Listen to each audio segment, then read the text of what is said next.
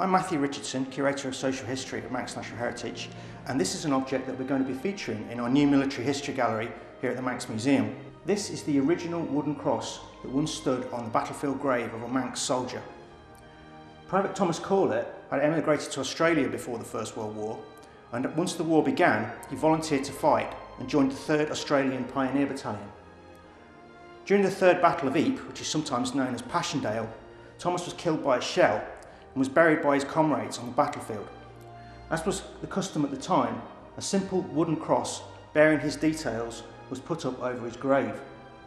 After the war, during the 1920s, the Imperial War Graves Commission came along and replaced all of the wooden crosses with the familiar stone headstones that we see today. At that particular time, most of the wooden crosses, which had only been intended as temporary fixtures, were burned, but families, if they so wished, could claim their cross back. A small number did so, and they were returned to families. Of course, many of the crosses by this stage were very rotten and woodwormed, so many were destroyed. Over the subsequent 70 or so years, even more were lost in house moves and downsizing and things like that. Today, the number of these crosses that survive is very small. In the British Isles as a whole, possibly less than 100, mostly in museums. So this object, highly emotive as it is, of representing the grave of an ordinary Manx soldier, is also extremely rare.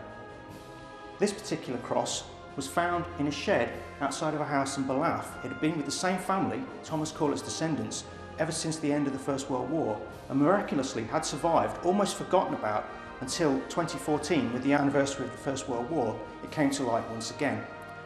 The family very kindly decided to donate it to Manx National Heritage, and it forms a key part in our new military history gallery.